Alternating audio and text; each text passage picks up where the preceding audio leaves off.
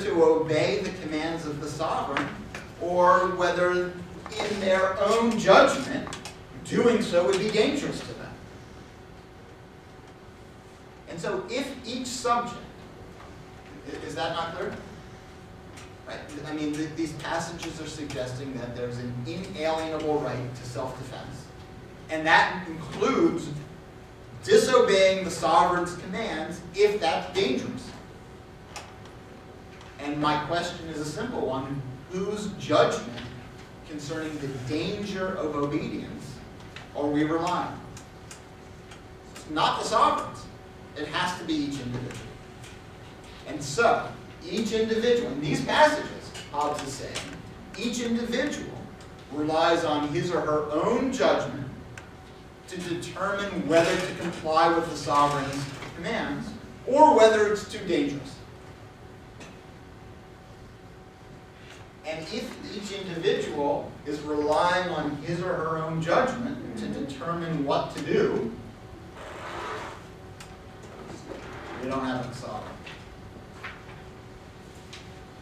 So this little thread about inalienable rights, even if it's limited to self-defense, really threatens to unravel the whole construction. Because the whole construction is based on giving up our right to judge for ourselves, giving up our right to judge for ourselves what's good, simply relying on someone else's judgment for right reason. And Hobbes can't quite bring himself to require that we fully give up our right to judge validly for ourselves.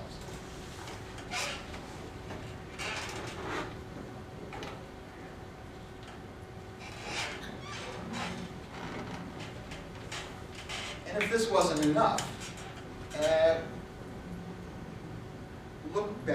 look again on 145. This is the last passage I talk about. On 145, right after he's talking about the right to disobey the commands of the sovereign if you think they're dangerous, he's right back again talking about the case we talked about before with prisoners of war, where you are bound if you are a prisoner of war and you promise that you will send a ransom once you are released and get back home. Hobbes is insisting that you are bound by that. You are bound by that. So if a subject be taken prisoner of war, or his person or his means of life be within the guards of the enemy, and hath his life and corporal liberty given to him, so we spare your life on the condition that on the condition to be subject to the victor, he hath liberty to accept the condition, and having accepted it, is the subject of him that took him, because he had no other way of preserving himself. If a man be held in prison or bonds, or is not trusted with the liberty of his body, then he's allowed to try to escape. So if there's an agreement made, you really are bound by that covenant, by that commitment. And yet, I don't know, I want to say that if you're taken prisoner of war, you make a covenant to be obedient to the one who makes you, takes you prisoner. They release you so that there's no future obligation on the part of the captor. They release you, so they fulfill their end of the contract. Well, then you are bound by the valid covenant that you've made. You've become subject. And so they let you go. You are still bound. You wander off. And now it's up to you to decide whether they're still protecting you. And if not, well, then you're not bound anymore. So, I say one more time. Hobbes, I think, can't quite bring himself to require us fully to surrender our judgment. And the judgment about what's valuable is something that isn't quite something that we can fully transfer. Okay, so let's think about the big picture for Hobbes here, the overall strategy here. And the first thing, of course, is his underlying subjectivism about value. So there's, for him, nothing is valuable, nothing is good in itself, you remember, but is made good for a person by that person having a desire for it. So when a person desires for it, that is, when there's a physical vibration in the person that leads them toward acquiring that thing, that's what it means for that thing to be good for that person. So this is deeply connected to Hobbes's materialism. This is deeply committed to his natural scientific picture of the world, where there are no ends, no natural ends, and therefore no natural goodness.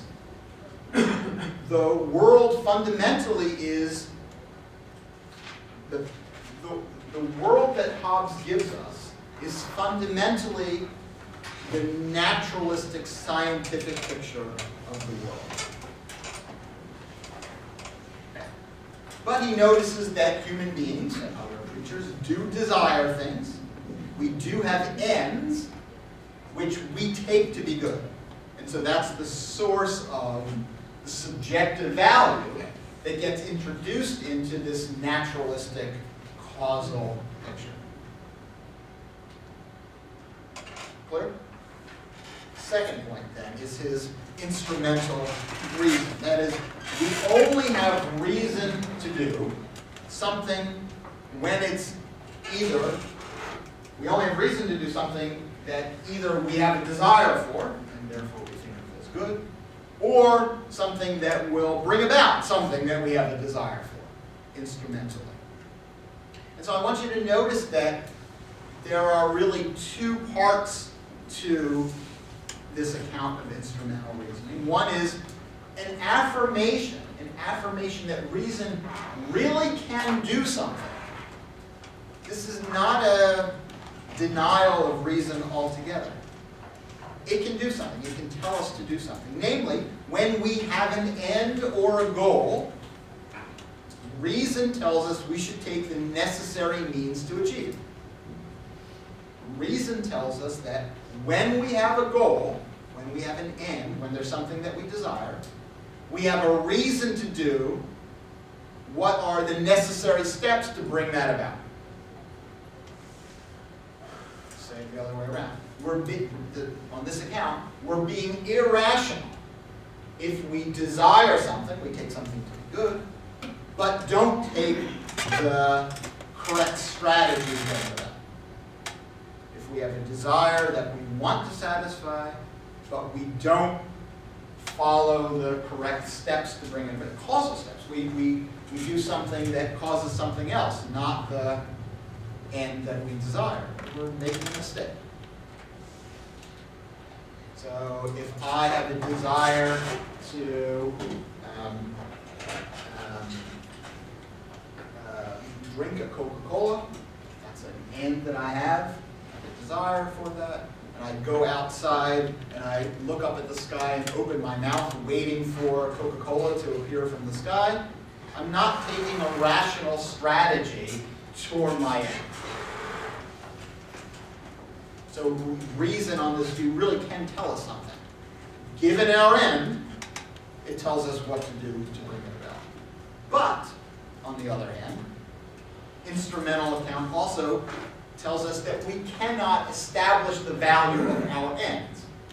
Reason alone cannot establish any ends as being valuable. Those are simply given by the things that we happen to like, given by our desires. So for Hobbes, our ends, our values are given by our desires, and we can figure out with reason how best to go about satisfying those desires and achieving our good. And morality is how we do that. justice is how we do that. So morality comes on the scene and is given an instrumental justification by arguing that by putting ourselves under moral constraints, we will better be able to satisfy our subjective desires. So morality is given an instrumental justification, tells us that the desires that we happen to have will better be satisfied by taking this path, this causal sequence.